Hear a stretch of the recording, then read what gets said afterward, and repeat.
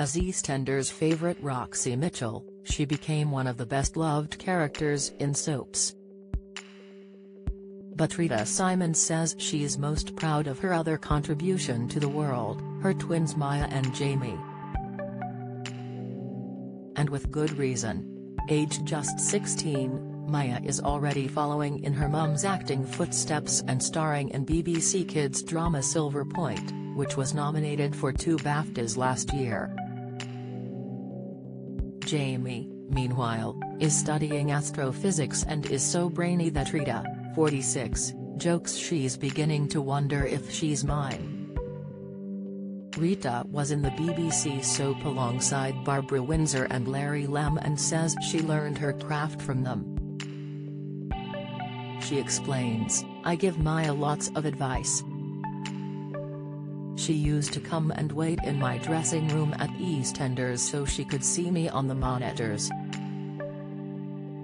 But with Jamie, she tells me some of the questions in her homework and I'm like, what are you talking about? She's the opposite to me. I was even thrown out of drama for being disruptive.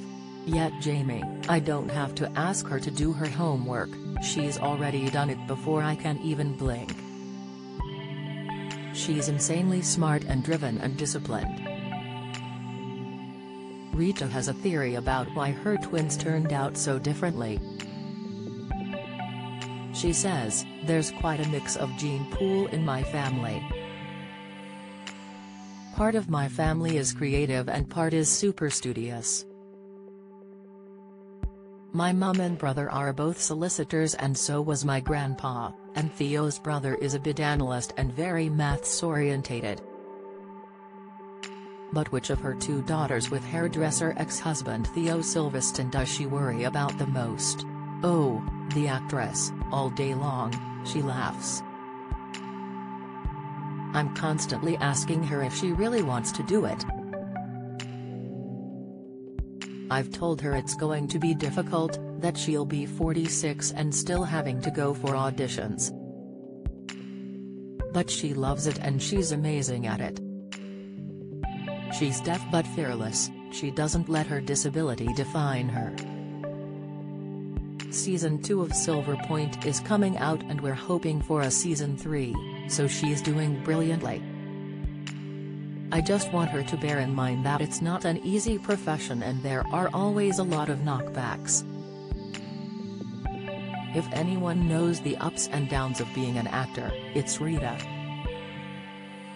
After 10 years playing Roxy, and winning a national television award for Most Popular Newcomer, she was unexpectedly written out of the soap in 2017 when she and sister Ronnie, who was played by Samantha Womack, drowned in a swimming pool. Fans were devastated by the plot twist, but later that year Rita joined the UK tour of Legally Blonde, the musical, and has she since starred in the West End musicals Everybody's Talking About Jamie and Hairspray.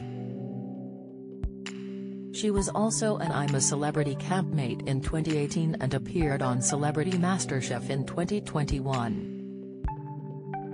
When asked if she thinks EastEnders was a help or a hindrance to her career, she replies, "Oh, it was a help a million times over, because I learned my craft on that set. It was my first big TV job, and I don't think you can learn in drama school what you learn on that set.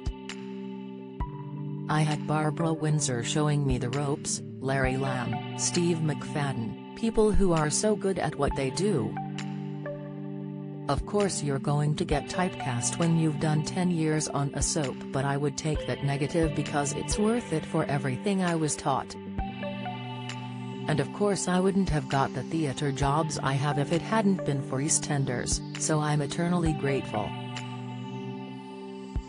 Rita's back on our screens again in the BBC show Pilgrimage, joining a group of celebrities including Hi-de-Hi, actress Sue Pollard, Boyzone's Shane Lynch and reality TV star Vicky Pattison on a trek through Portugal to the Catholic shrine of Fatima. The journey is supposed to be one of spiritual awakening, but Rita, who describes herself as a bad Jew, says her most unforgettable moment of the trip was something altogether different. She says, One morning I went into the bathroom to brush my teeth, and Sue was there naked blow-drying her hair, so I had to climb underneath her. And I was brushing my teeth thinking, Sue Pollard is naked behind me, blow-drying her hair, like, what alternative universe am I in? But I love Sue to death, she's amazing, 100 miles an hour all the time.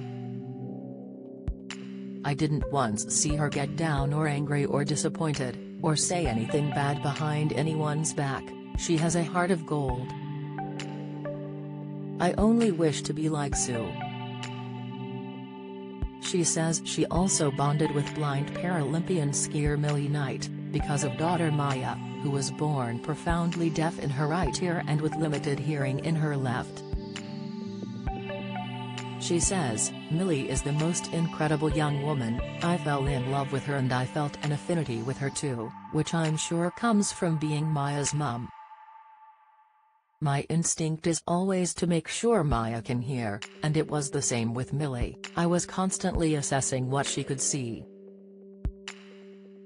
The week-long journey for the 5th series of Pilgrimage, filmed in October, came after a couple of fraught years for Rita, who has spoken of having depression and insomnia following her stressful breakup with Theo after 14 years of marriage. She admitted throwing herself into work as a distraction before things came to a head, and she suffered a nervous breakdown while starring in Play the House on Cold Hill in 2019.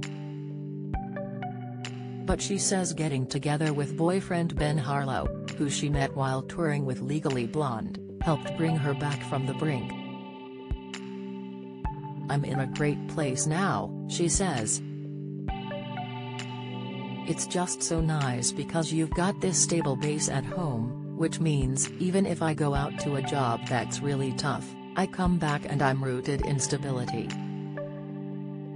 That was the difference doing Pilgrimage, because even in the tough bits I was happy, I had nothing to worry about other than the job at hand. Then being part of that has been massive because it's just very grounding. Ben left the industry to work in a retirement home for actors, but is now embarking on a new venture. Rita says, it was a really gorgeous place but utterly exhausting for him. He is now in the process of setting up a street food stall. We don't know which food it will be, but it will be good because he's an amazing cook. And Rita says she's also learned to say no to work for her own health, too. When I left EastEnders I was away for so much of the year, but now I just want to come home and be with the kids, she says.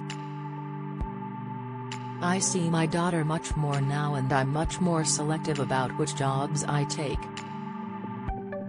I did Pando in Crawley this year, which is quite a drive from where I live. I would normally have stayed there, but this time I came home every night. I've also turned down a few theater gigs because I don't want to go on tour. I know that's a risk, but what I've most learned about the last few years is being with my family is so important. Pilgrimage is on Friday at 9 p.m. on BBC Two and BBC iPlayer.